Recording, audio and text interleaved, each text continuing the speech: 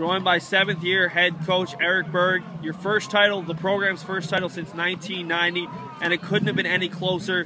What were your thoughts as the match went on, and it got really close going down to that final singles match out on the court?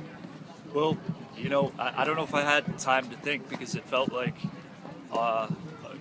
most of the singles ended at a similar time. So, you know, all of a sudden, though, we see it looks like we're in a position to win, and then David cramps up. So, both matches are must wins. I was just happy they were able to both finish in a matter of a minute or two apart. You've gotten great contributions from the top to the bottom of your order all season long.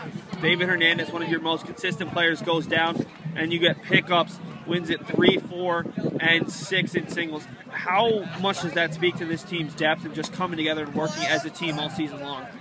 Yeah, I mean, that's really the key to.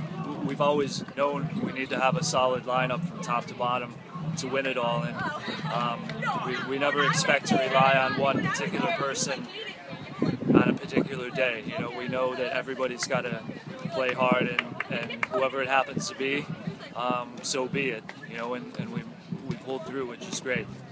And last but not least, Coach, does it make it any bit sweeter to beat the two-time defending champion UMass Dartmouth? Well, of course. I mean, but you know, I think of, you know, just the tough years we had in 2010, 2011, and to get to this point and just be playing for a title was awesome. You know, and they're an awesome team. So I guess that we wouldn't have it any other way. You know, to beat the best other team in the final. UMass Boston, your 2013 men's tennis champions. Thank you.